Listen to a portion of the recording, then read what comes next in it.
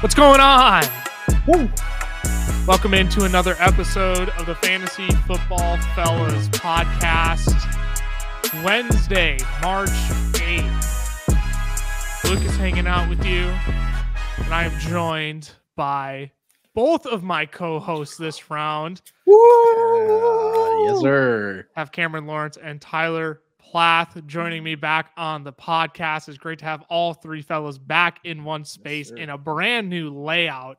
We're out here upping our game this offseason, bringing you A-plus content, trying to bring you A-plus content. Big season of transition for us, though. We have a great episode coming up. Dynasty buys and sells. We'll each give you two of our favorite buy candidates, two of our favorite sell candidates in Dynasty leagues right before free agency here. And I don't think we should keep the people waiting. Well, fellas, how are we doing? Cameron, you're doing good?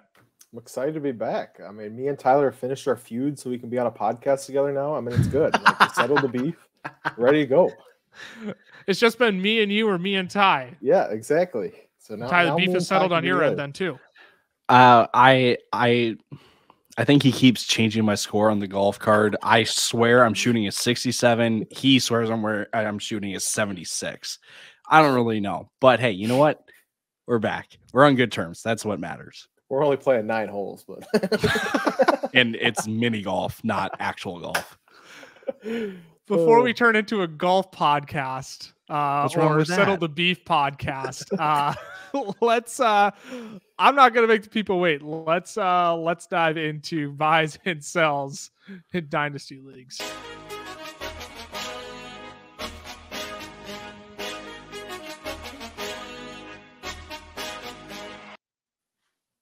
Now, originally, this was supposed to be a 2-part podcast. Originally, we were supposed to have a Dynasty Buys podcast and a Dynasty Sells podcast. But if you notice, we were kind of MIA last week. That's because Tyler and I recorded an episode. And then it just kind of just didn't record. We recorded it, but my camera and microphone were just glitching left and right. It was my fault, really. I'll take the blame for that. But so we didn't have the Dynasty buys last week, so we're putting them all into one episode right now. We're going to bring you 6 different buys, players you should buy in Dynasty, and 6 different players you should sell in Dynasty. And Cameron, I'm going to have you kick us off here. Who is a player that you are looking to buy in Dynasty leagues this offseason? You should have bought him last summer when I was telling you about it. I pushed the redraft agenda 1 year too early on him, but he's here. He's ready to go, and that's Mr. J.K. Dobbins. It doesn't matter to me if Lamar's there or if Lamar's gone. He's succeeded in both. This last season with Lamar out, he was playing at maybe 80%. I don't know if you guys watched those games. I mean, he looked like he couldn't even extend his legs fully when he was running. And yet he put up 297 yards on 57 attempts in 4 games. Right? I mean, he's averaging about 80 yards, around 80 yards a game, 2 games over 100 yards, 15 attempts a game. And he was good with Lamar too, because back in 2020, he played 11 games as the starting running back at the end of 2020. He had 800 yards and 9 touchdowns in those 11 games. Right? I mean, the dude was on pace for 15, 16 rushing touchdowns, on pace for 1,400 yards with Lamar playing fully healthy next to him. So to me, this Ravens team has a good enough offensive line. John Harbaugh knows how to call plays, and Dobbins knows how to pick the hole, hit the hole hard. So if he's going to be fully healthy and a team that loves to run the ball, he's going to be a great guy to buy, and especially right now with so many people worried about Lamar. You know, some people, if Lamar leaves, that's an upgrade to them. You know, they would rather have J.K. Dobbins with their running quarterback. Some people, if Lamar leaves, they're like, if Lamar stays, that's an upgrade to them because they'd rather have that efficiency. But right now, there's just uncertainty, so both parties are kind of looking to sell. So if you can go in and scoop up J.K. Dobbins, I don't think there's a better time to do it than right now. I'm not even going to push back on that. Like, I don't know if there is room to push back on that. I think a lot of people would say to sell J.K. Dobbins for the reasons you listed, in terms of we just don't know if he's going to be healthy / is he still going to be the lead guy in this offense? And Greg Roman leaving as well. I don't think it matters. I think they're still going to run the crap out of the football with J.K. Dobbins. Like, I don't think the identity of that team changes just because there's a new offensive coordinator coming in. I 100% agree. Yeah, I mean, I agree with that just because, I mean, that's who the Ravens have been, since the inception of the Ravens, right? You think about that 2000 Super Bowl team, they were run first and play good defense. They've been that, pretty much. I mean, they had a little bit of a difference with Joe Flacco because he could air it out a little, but still, they had like Ray Rice running the ball. They were always a run first team with great defense, and I think they're going to continue that. Tyler, you're going to pivot away from the running back position here, but who was your first buy candidate? I'm actually surprised you changed up some of your opinions from our previous episode. The two names you have down weren't even guys we talked about, but who is your first player that you want to buy in Dynasty Leagues this offseason? Yeah, two different names from the original list. These guys almost made my original list, so they're right there. Justin Herbert, okay? We're talking about the quarterback 2 in fantasy football back in 2021, okay, where he put up over 300 fantasy points that year.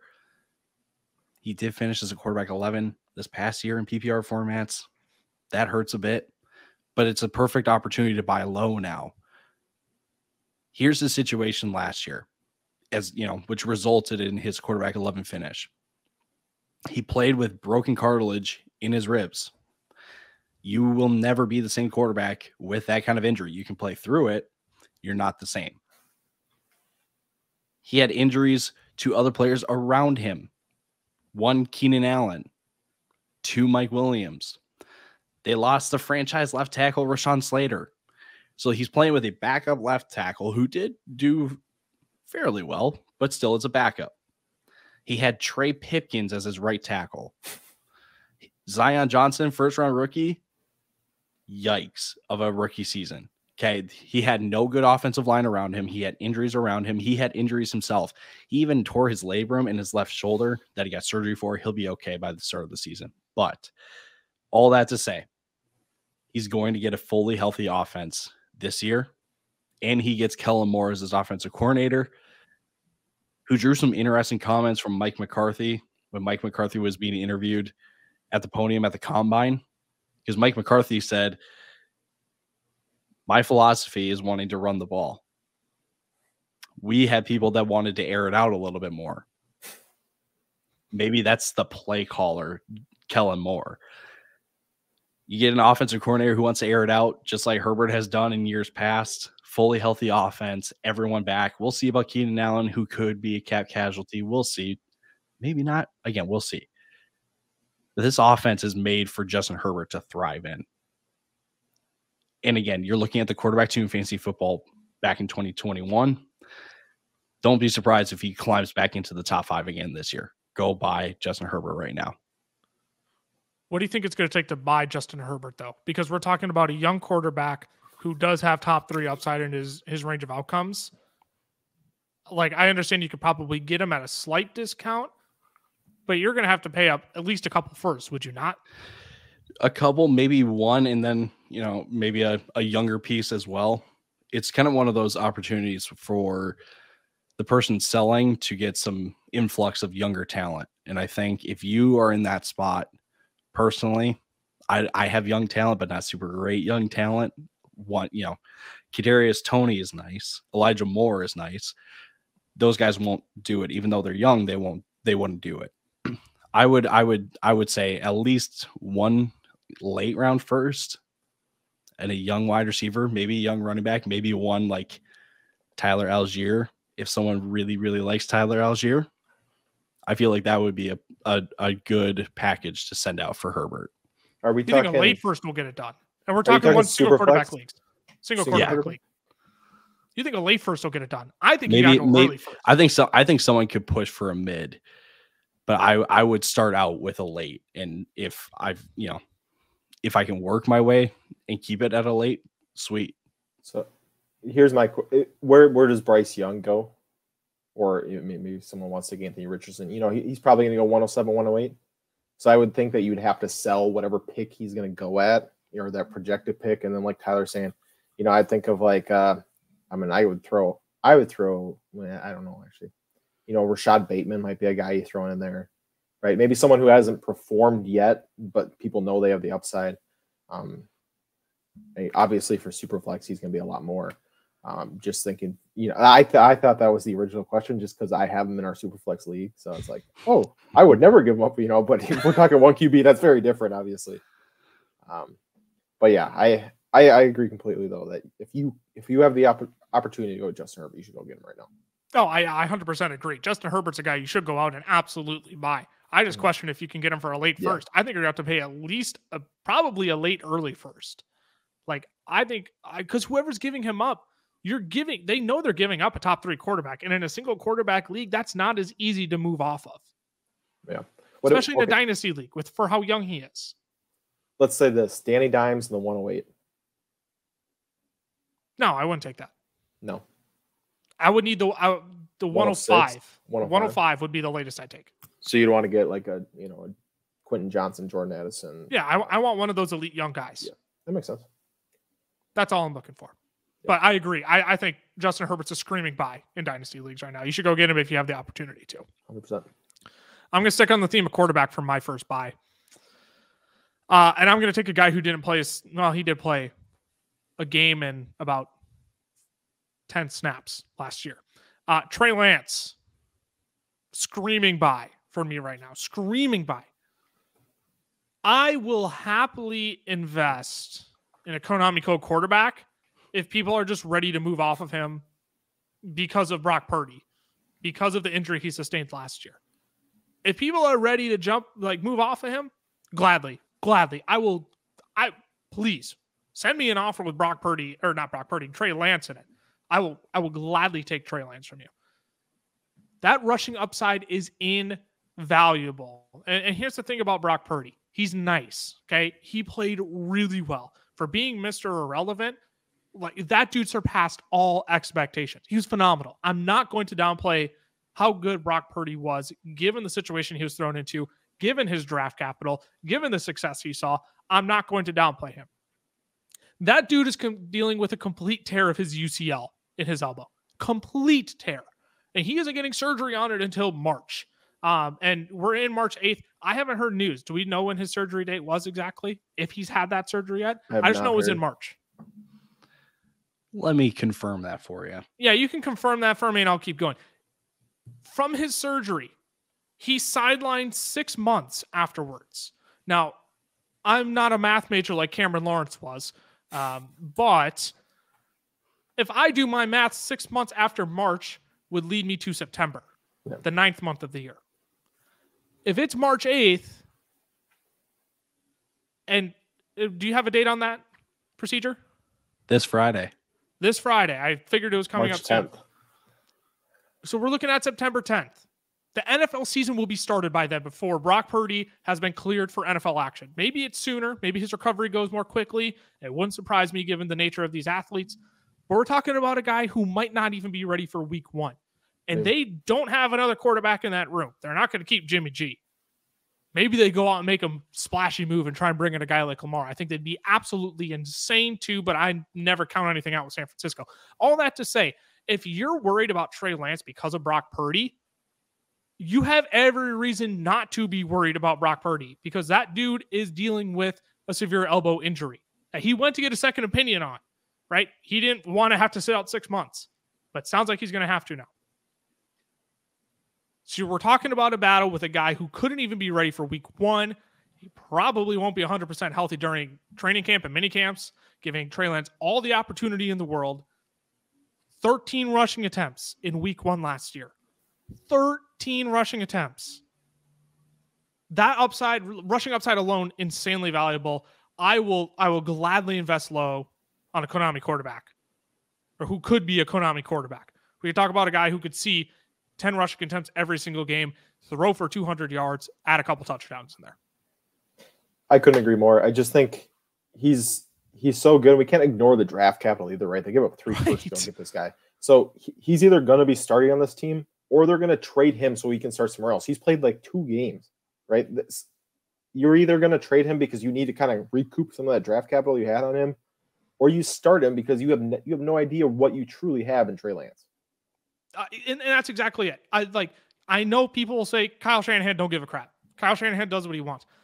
I don't know, man. When the front office trades 3 first-round picks to trade up to the third pick to get this guy. I don't know. I think the front office is going to have something to say to Kyle Shanahan, and I don't think that's going to be ignored by Kyle Shanahan. I refuse to believe that. Let's keep it moving here. My first buy, Trey Lance. Cameron, your first buy was J.K. Dobbins.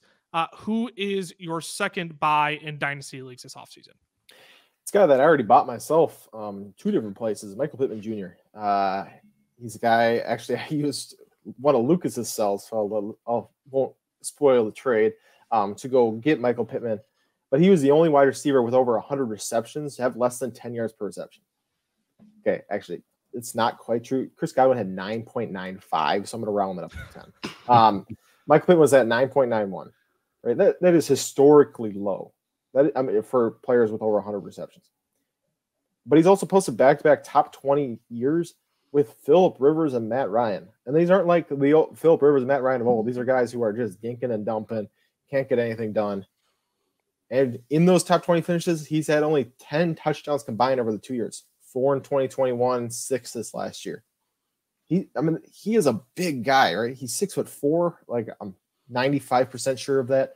And so he's going to be a red zone target at some point. They're going to figure that out of how to get him the ball in the red zone. You give him any of these rookie quarterbacks, and they're going to be looking his way. That's what these guys do, is they look the way of the big wide receiver. They look the way of the guy who's more of a for sure catch.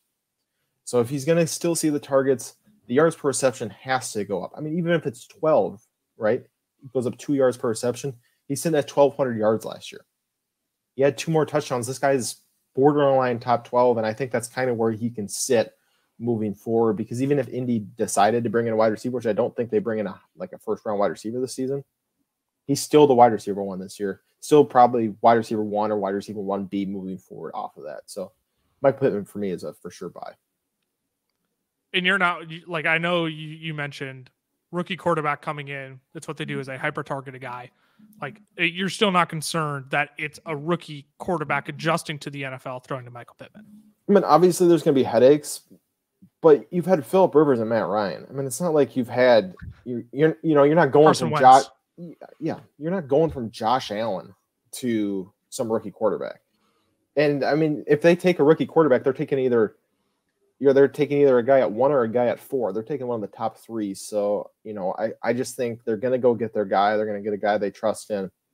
And you give him a full offseason, all right? I mean, Michael Pittman is going to be the guy they work with the most. So, yeah, I'm going to believe and trust in Michael Pittman moving forward. And even if this year isn't great, he's 24 years old, right? He's still got 7 years to be really, really good. So he's for sure a buy for me. I'm not going to talk you out of him being a buy, because I do like this. I do like Michael Pittman being a buy candidate. But does your level of trust in Michael Pittman change whether it's CJ Stroud or Will Levis at quarterback? Because that's kind of what you're looking at. Mm-hmm. You're looking at either CJ Stroud or Bryce Young at the first pick if they trade up to 1, or you're looking at probably a Will Levis at 4. Obviously, just CJ Stroud, I've loved everything I've seen from CJ Stroud. Obviously, he'd be my preferred target for Michael Pittman. But even if it's Will Levis, I still think, they get the ball, the guys. I mean, you look at even last year, like 2 years ago, like we'll look at, I'm going to just say Elijah Moore from 2 years ago, right? He had Joe Flacco, Mike White, and Zach Wilson. Like, he still got the ball. This last year, Garrett Wilson still got the ball with those same 3 guys.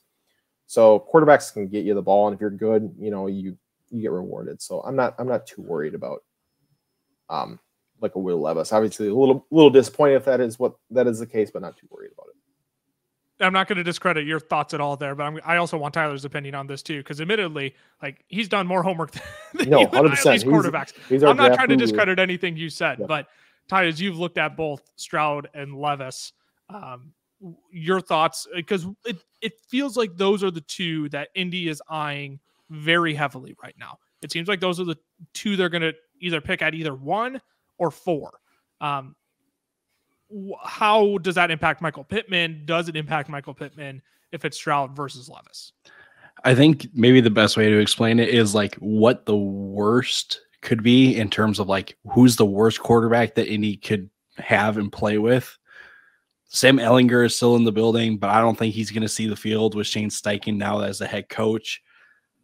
But you do know who is a free agent from Philadelphia that knows Shane Steichen? Carson Wentz. No. Good guess, though. Gardner Minshew? It's Gardner Minshew. Okay. To me, I think that's the worst it can get. And to me, Gardner Minshew seemed, relatively competent enough to provide some kind of volume for Devontae Smith and AJ Brown. That's the worst. Obviously, CJ Stroud, Will Levis, even Anthony Richardson are better quarterbacks than Gardner Minshew. Yeah. So if you look at it that way, there's really no bad scenario for Michael Pittman unless they bring in a first round wide receiver, which they absolutely will not, or they go out and sign a big name free agent wide receiver, which there are none of this year. So I really don't think there's anything that can really hurt Michael Pittman's situation this year. So put that on top of the low value that he's at right now. It's a no-brainer to go get Michael Pittman right now. Yeah, I would agree. It feels like the only way is up for Michael Pittman. Yeah. Like it can't get much worse than it was last year with Jeff Saturday, a head coach, and the makeshift, the mixed bag of quarterbacks he was getting. It feels like it can't get worse, and the dude is still young. He has a few more years of production left in him, and if you get a young quarterback like Stroud in there, I would love to see CJ Stroud throwing the ball to Michael Pittman personally. And that's coming from a guy who is a non-believer in Ohio State quarterbacks. This is a guy who, look, Stroud's my quarterback too in this draft, but I still have low expectations about him transferring into the NFL just because I haven't seen an Ohio State quarterback do it at a pocket passing level. Dwayne Haskins was supposed to be that guy. Rest in peace. No disrespect to Dwayne Haskins, obviously, but like that was the last guy out of Ohio State who we thought would be a great pocket passer in the NFL, and it just didn't translate. But all that to say, Michael Pittman, go out and buy him. I do agree with that analysis. Definitely. Ty, let's move it to you. You're going to stick with wide receivers here because your second dynasty buy this offseason is Terry McLaurin, Mr. Scary Terry himself.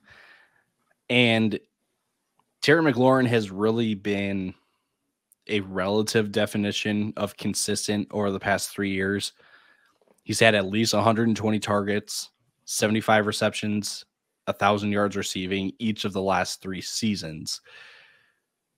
But the killer for Scary Terry, and really his Achilles heel, has been finding the end zone. I'm suffering, some short-term memory loss. I don't know if you mentioned the stat about Michael Pittman's touchdowns over the last 2 years. Terry McLaurin has only scored 14 touchdowns over the last 3 seasons. Like, it's not been good for Scary Terry in the red zone. But there's optimism here.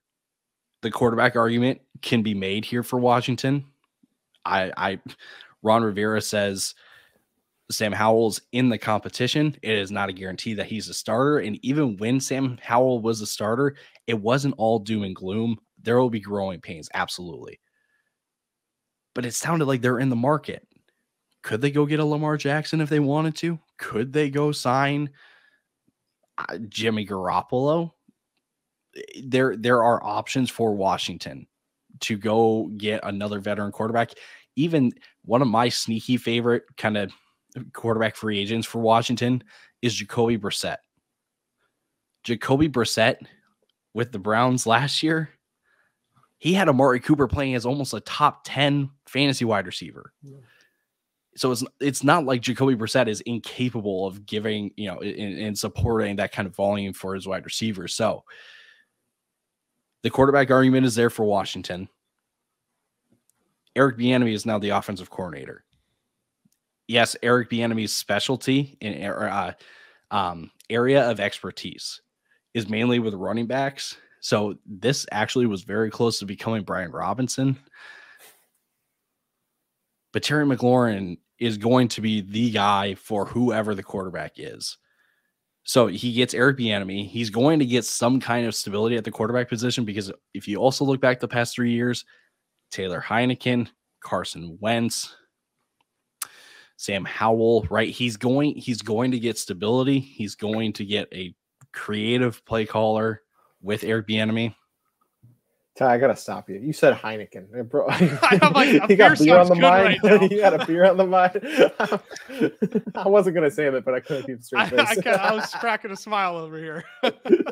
You Not just kept rolling, though. I didn't want to stop you. You were on a roll. Not a sponsor. Taylor Heineke. There it is. Thank you for catching that. You're welcome. No, we'll just end it there. Go buy Terry McLaurin. I'm sorry, I completely just. Well, it clicked after you said it. I was like, oh, you're right. My bad. Yeah, that's my bad. I shouldn't derail. But I mean, I definitely agree. I mean, as much as I've been down on Terry McLaurin, his floor is wide receiver 17. I mean that's his floor because that's what he's been, and he's going to continue to be that. I believe is his floor. So that's where I'm at. I still think his floor is wide receiver 25. I'm still iffy on him. That being said, I don't hate Terry McLaurin as a buy candidate. You're not worried about him being a bit older in the league. I know I brought up his age last offseason and people were like, oh, he's only 26. And I'm like, he ain't no spring chicken like DJ Moore. Some of these other guys he came into the league with who still have a lot left in the gas tank that frankly, I would rather invest in right now than Terry McLaurin. That creeping up age doesn't really concern you. I believe he'll be 28 going into this season now, or will turn 28 mid-season if I'm not mistaken. Mm-hmm. Yes, you will. It doesn't really concern me. Okay. I think he's in the later stage of his prime where an offensive coordinator will still say, we got to get him the ball. We have to give him opportunities to make a difference in the game. He's done that over the last 3 years in terms of volume. I have to think that Bieniemy gets a little more creative with him, and let, either in the red zone or finding opportunities for McLaurin to make something happen for him to take it home. Yeah. And I'm not going to sit here and say that Terry McLaurin won't be productive the next 2 seasons. It's more of a longevity outlook for me of, I don't know, once Terry McLaurin hits 30 in 2 years, am I still going to be as in on him as I was when he was 27? Right. Yeah, that's the only reason I'm asking that question. But in the meantime, you're right. I the dude has top 12 wide receiver in his range of outcomes. He absolutely does. My concern is more of the longevity and would I rather try and invest some of the pieces I'd go get Terry McLaurin to instead invest in a guy with a little bit more longevity. But that doesn't take away from the fact that I do think Terry McLaurin is a good buy candidate. Yeah. I'll wrap this up with our buys here. We've talked about every position other than the tight end position. So I'm going to wrap us up with the tight end because I'm the tight end guy on this podcast. Pause. I can't believe I said that out loud. But Mike Gesicki. You can have it. Mike Gesicki. Ty, you went out and made a move for Mike Gesicki in our Dynasty League. I absolutely love that trade that you made. Can you remind the people what you gave up for Mike Gesicki? I gave up a 2024 4th round pick and a 2025 3rd round pick. And you have years to recuperate that 3rd round pick. If people are like, oh, a 3rd round pick, you have 2 years to recuperate that pick. Yeah, that's pretty low. Mike Gesicki was an awful fit with Mike McDaniel. Okay. You couldn't get 2 more opposite tight ends than George Kittle and Mike Gesicki. So Mike McDaniel coming over from San Francisco, having the luxury of George Kittle, who is the most ferocious blocking tight end in the league, can also get it done, pick up yak. Mike Gesicki is not that. Okay. Mike Gesicki, he's too big to be a wide receiver, but he's too small to be a quality blocker at the tight end position. And frankly, he's just not that great at it. It's just not a strength of his game. Can I say he kind of smells a lot like Evan Ingram this offseason, where he's going to find the right landing spot? I'll take that. Seriously, all Evan Ingram left for dead by the New York Giants.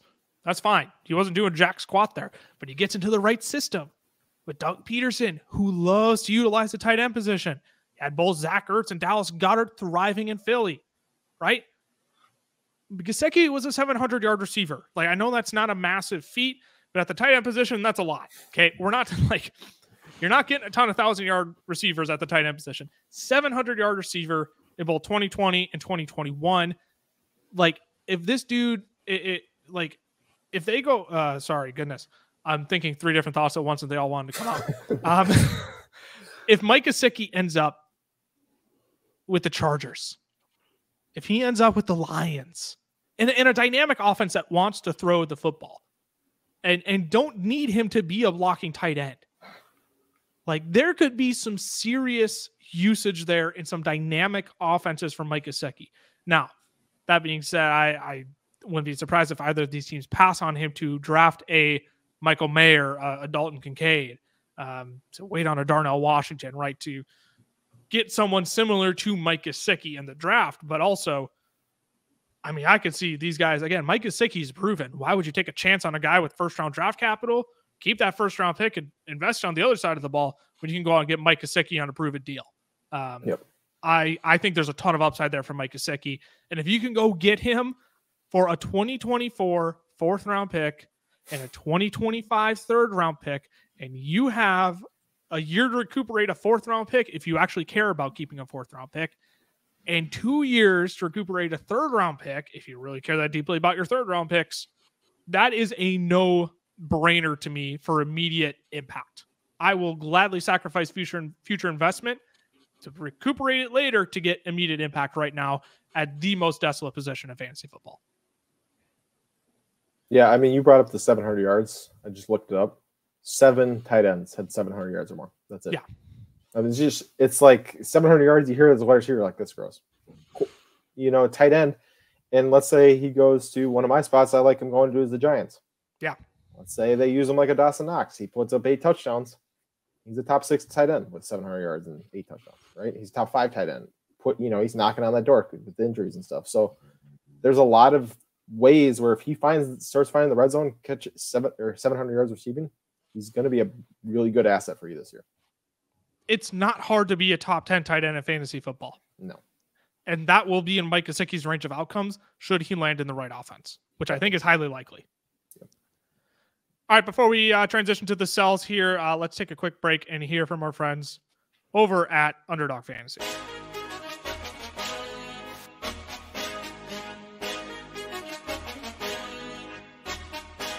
Today's podcast episode is brought to you by our friends over at Underdog Fantasy. Now, we love Underdog. It is the easiest place to play best ball formats, and they even have their own form of player props called Pick'em. You can make up to 20 times your money on a single night by correlating props together. 2 picks will triple your money, 3 will 6 times it, 4 will 10 times it, and 5 plays that all hit will multiply your entry by 20. You can even place insurance on your picks too, so if only 4 of your 5 props hit, you still get 10 times your entry. And if you use our code FELLAS when signing up, Underdog is going to double your first deposit up to $100. All right, let's move on to our dynasty sells now. We covered J.K. Dobbins, Terry McLaurin, Trey Lance, Michael Pittman Jr., Justin Herbert, and Mike Gesicki in our players to buy in dynasty leagues. Let's move on to the sells now, Cameron. And who's the first player you are looking to sell this offseason? For me, it's Tyler Allgeier. I think there's been a lot of people who have kind of fallen under the spell of Tyler Allgeier being the running back 1 down in Atlanta. You know, he's a great steal, 5th-round pick. You probably picked him with the 3rd-round pick in your rookie draft, or you got him really late last year in redraft.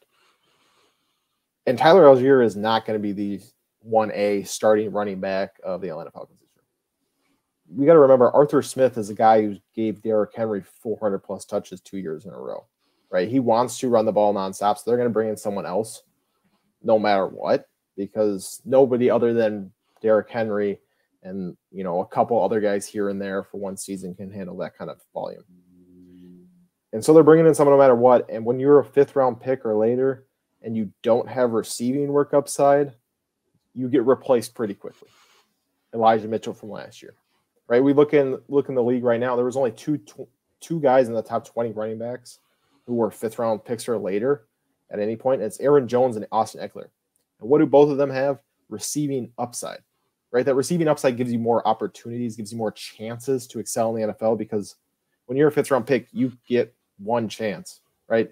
It's not like Clyde Edwards-Helaire where you get 55 chances to prove that, hey, I can't cut it as a running back one on the team, right? You get one and done. You get injured, and a team brings in someone like CMC, and you're out. And there are so many running backs this year. When we were talking about earlier in our group chat, right, we came up with a video for free agent running back spots. I had said Miles Sanders. You guys said David Montgomery, right? There's been talk of them trading for Derrick Henry.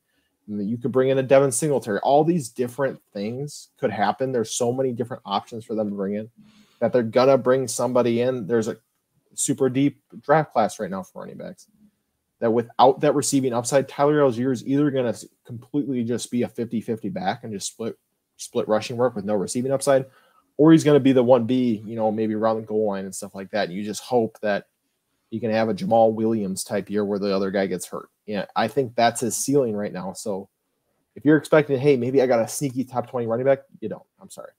That's just that. I mean, that's how I feel about Tyler Allgeier. Draft capital. We have to realize draft capital means so much for these running backs, regardless of how well you play your rookie season. Yep. Unless if you prove you can be elite, like a Dalvin Cook who went in the second round. DeAndre Swift is getting plenty of chances. These are all second round guys, though. Those two are second round guys. Another second round guy? I can't think. It was Joe Mixon. Wasn't a second round, was he? He was. Joe Mixon, second round pick, right? But proved he's an elite playmaker. But again, we're talking second round guys. Breece Hall was a second rounder, right? Mm-hmm. So these first second round guys are far more locked in. Unless if you get a rare class, 2017 draft class, was that with CMC and who else was in that draft? Kareem Lenny. Hunt. What was that? Lenny Fournette. Lenny, yes. Well, in that whole draft class where you're getting guys into the third, fourth round who ended up being studs. That's not what we can expect of these running backs. Yeah. Tyler Allgeier is replaceable. Isaiah Pacheco is replaceable. Mm-hmm. Michael Carter last year, who looked really good for the Jets, they went out and drafted Breece Hall. And people were still willing to say, look, Michael Carter, dude, he looked great. He's got more juice. Breece has to adjust. Breece was the far superior running back to Michael Carter. He's replaceable. Anybody who's drafted in the third round or later, replaceable. And that's for the Atlanta Falcons. I 100% agree. I jumped on the sell Tyler Allgeier train. Ty, what week did I trade him to you? Like week 13, 14, maybe. Late in the season. It was late in the season when he was starting to pick up steam, and I said, I'm just going to take advantage of it. Young, high upside. And then, Tyler, you actually went and sold Tyler Allgeier this offseason now already. So I think you and I are in agreement there that, yeah, Tyler Allgeier, phenomenal rookie season. Great 1,000-yard rusher. Look great. Downhill runner. Probably fits an Arthur Smith-type scheme. Just not as talented as some of these other guys they could bring in, though. Yeah. I don't think Arthur Smith wants to feed Tyler Allgeier the ball 20-plus times a game like he did with Derrick Henry. I just don't think that's the range of outcomes. Yeah, I mean, obviously he took over the backfield from Cordero, but just the fact Cordero was getting, rush attempts at all just speaks to, hey, Tyler Allgeier is not going to be that guy, right? Cordero's 32 years old, not even supposed to be a running back, right? He shouldn't be cutting into your carries if you're really that guy. And so I don't know. That was kind of all I needed to know was draft capital and just kind of seeing what we saw last year.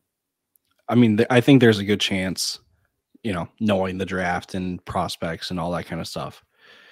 Zach Charbonnet in the third round to Atlanta is like, it's the perfect fit. Like, it makes too much sense. Yep. That's the kind of situation you find yourself with Tyler Allgeier. Mm-hmm. I couldn't agree more. So, Tyler, I'm going to kick it over to you now. Based on the doc, looks like you're going to stick with the running back position unless you're going to pull a fast one on me and go with your second guy like you did for your buys. But your first player you're going to sell this offseason is who? Well, I will defend myself here real quick.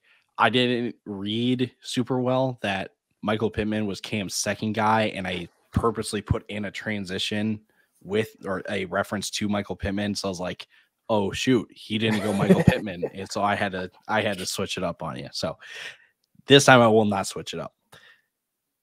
Travis Etienne the most polarizing running back in all of fantasy football. Still probably, because it feels like there are people that are still willing to die on the hill for Travis Etienne. And I'm the one person going up the hill and taking them off the hill and letting them live another day, because this is an avoid for me at all costs.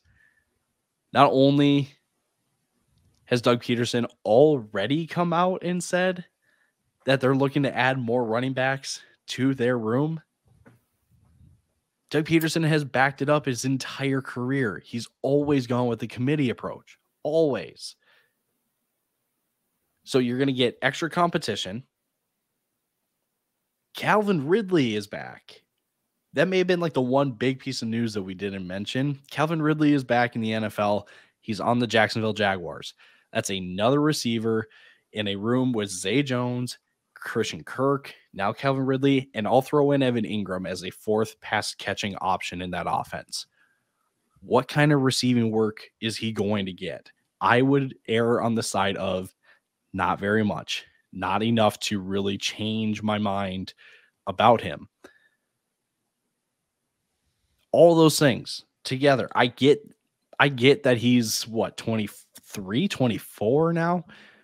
I get it's the young running back. You don't really want to sell too early on these young running backs. Everything, though, with Travis Etienne is telling you to sell. And now's the perfect time to do it, because there are people that still believe that he's a top 10 with top 5 upside kind of running back. Now is the time to sell it.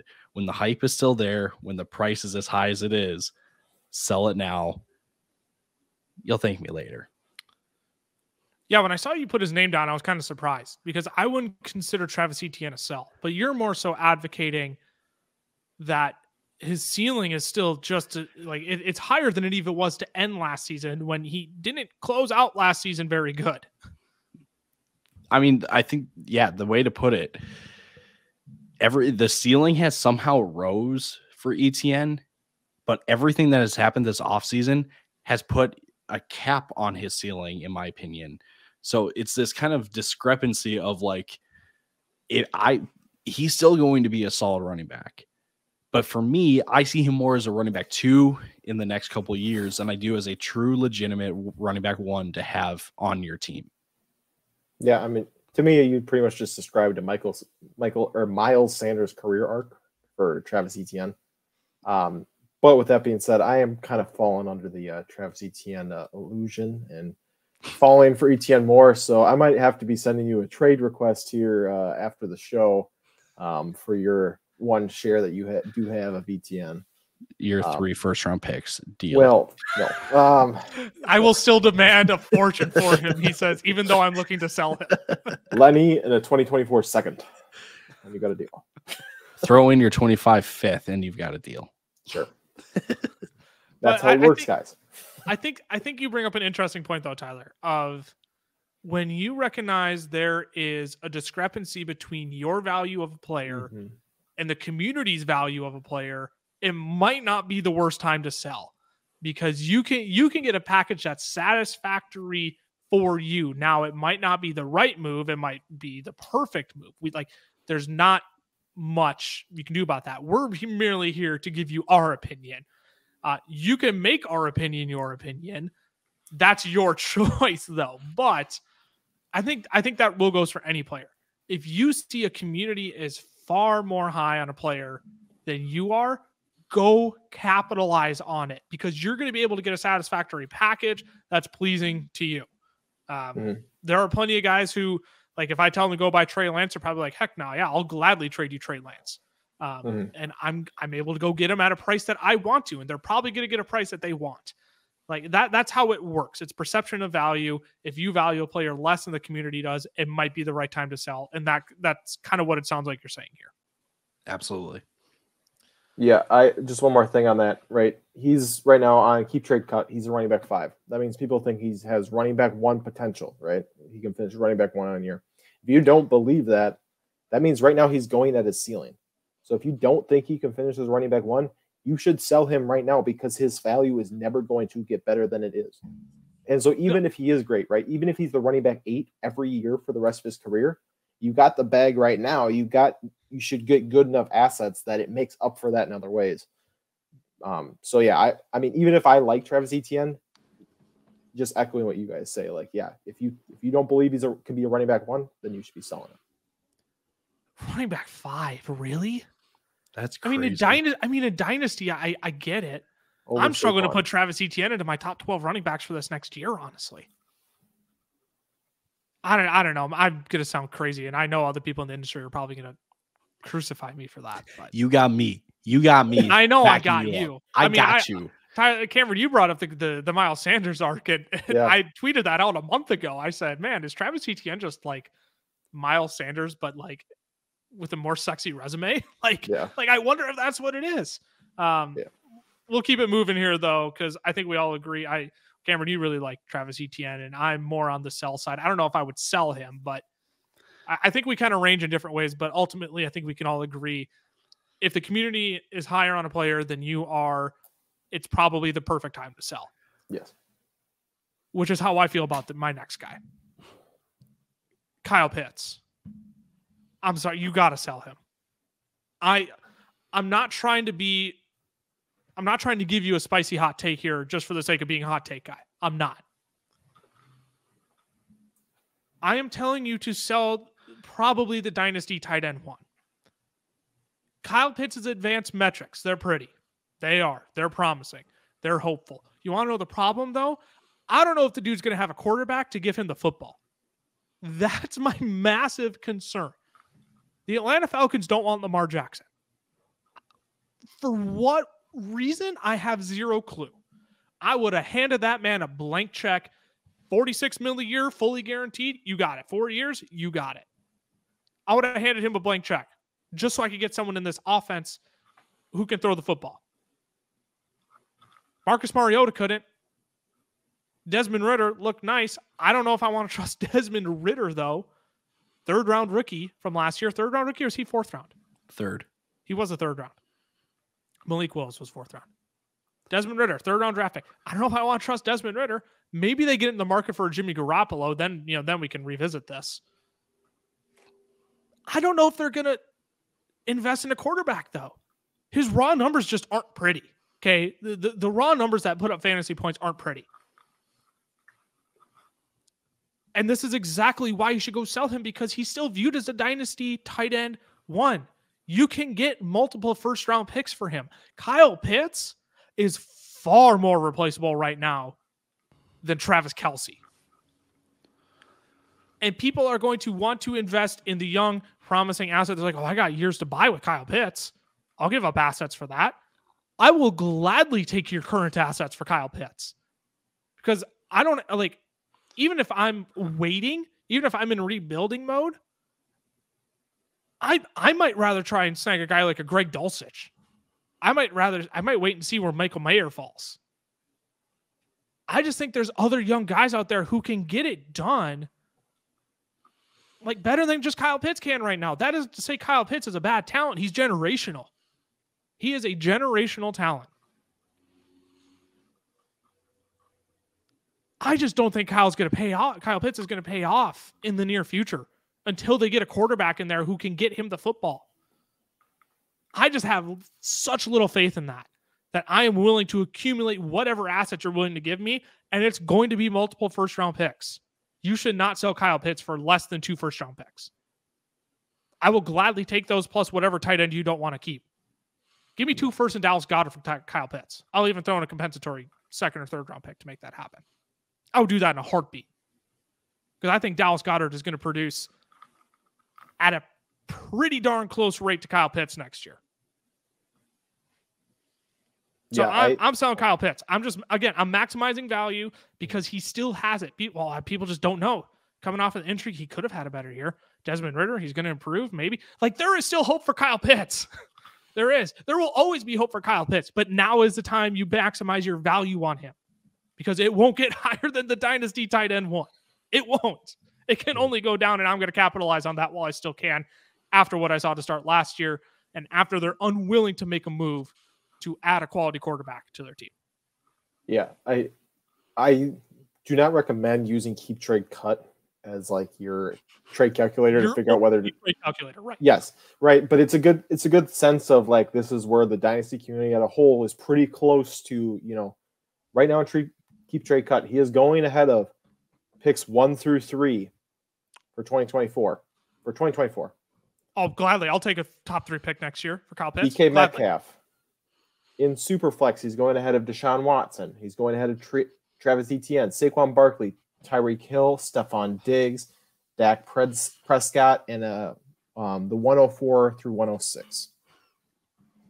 That's his value right now. And like you're saying, all right, I will take a top 3 pick next year for Kyle Pitts. I would take DK Metcalf for Kyle Pitts. Right? I just think that if he is as good as he's promised to be, yes, he can change your team. But that's not happening this year. I mean, it's not. So I don't know. I agree with you. I mean, his value is as high as it's going to get. I love the talent of Kyle Pitts. I loved him coming out. I knew he was going to take time to develop, but man, I'm having a hard time. I'm having a hard time seeing it with Kyle Pitts until they get him a quality quarterback. All right, let's make this last round quick here, mostly because my computer is about to die and we only got a few minutes left on the pod. Rapid fire, Cameron, your last sell in dynasty leagues this offseason. Christian Watson. He's the wide receiver 21 right now on Sleeper's big board. He's wide receiver 23, I think, on Underdog's best ball big board for this year.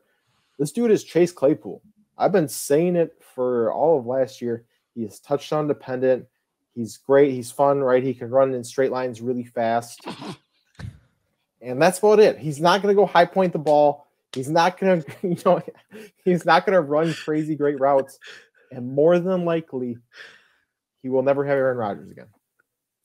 I'm sorry. I don't really want a, project quarterback in Jordan Love who, if you're the Packers, you would have, you were really pushing for him to start by now if he was really that great.